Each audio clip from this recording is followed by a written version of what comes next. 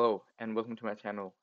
Today I'll be talking about model-driven apps, in particular how to create complex business conditions for complex branching in BPFs.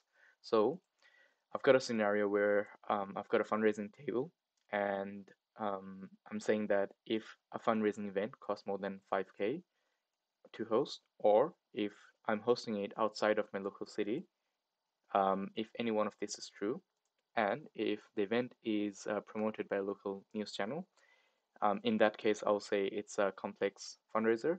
Otherwise, I'll say it's a simple fundraiser. So I've got a BPF here, which says that's a condition, and then obviously, if the condition is met, it's a complex fundraising event.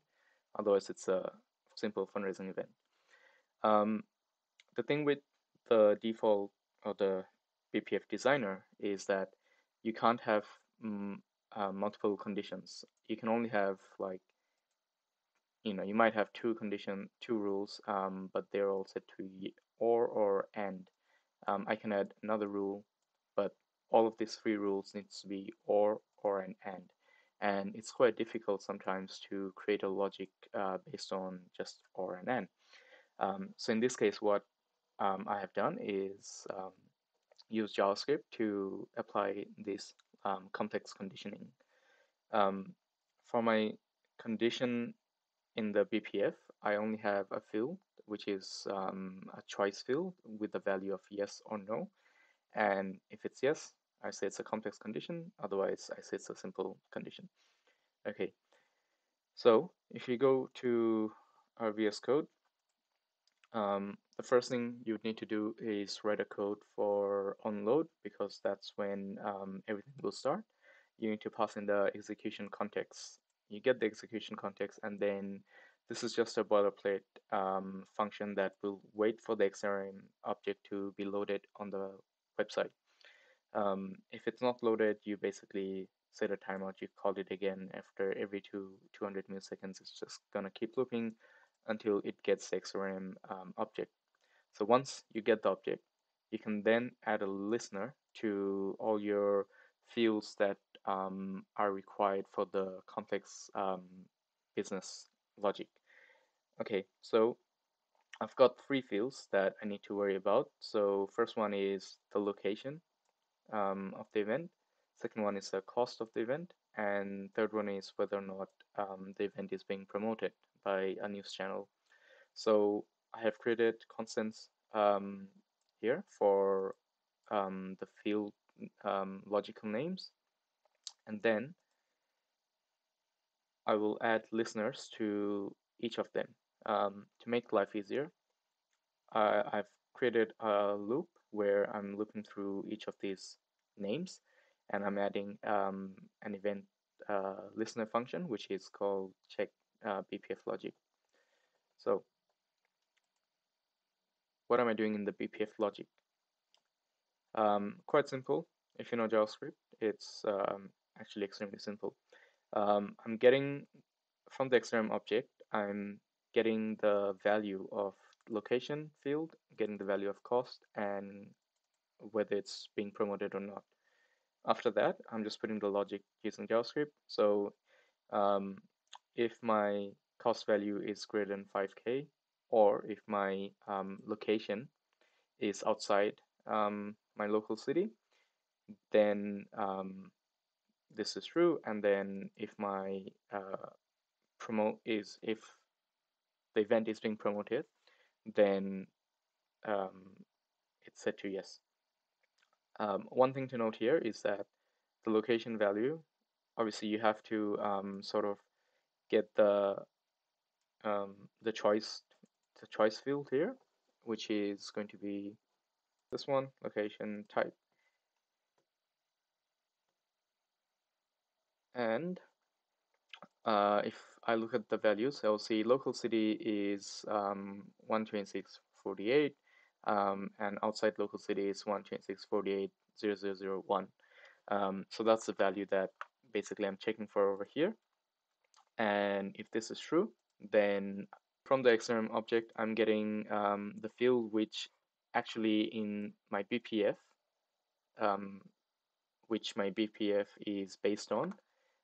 So I'm getting that field over here, and then I'm saying set the value to yes. And again, this yes is whatever value you have in your choice object. Um, if this is false, then I'm setting the value to no. So once you've done that, you need to make sure that you've triggered the on fire event, because otherwise you would be changing your value in your BPF field. However, it's not going to actually show the BPF branching. Okay, so once you've done that, all you need to do is go into web resource. You would come in here, and then you would sort of upload your BPF, which I have here, BPF complex branching. And once that's loaded, you'll see that if I change this to local city, my BPF changed. And if I change it back to local city, my BPF changed. If I say if the event is not promoted, it's a simple event. If it's promoted, it's a complex event. Now, another thing to, I guess, look at is you might want to lock this is complex fundraising field. The reason is I can just come in and I can say yes or no, right? So if this is locked, I won't be able to do it. Okay, so how do you implement that?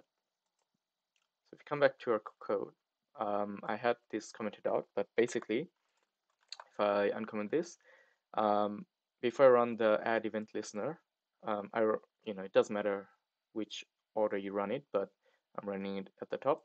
I'm locking down my field. So if I go into this function, you'll see that I'm getting my logical name of my is complex field, and I'm attaching this suffix, this prefix, which is header underscore process underscore the logical name.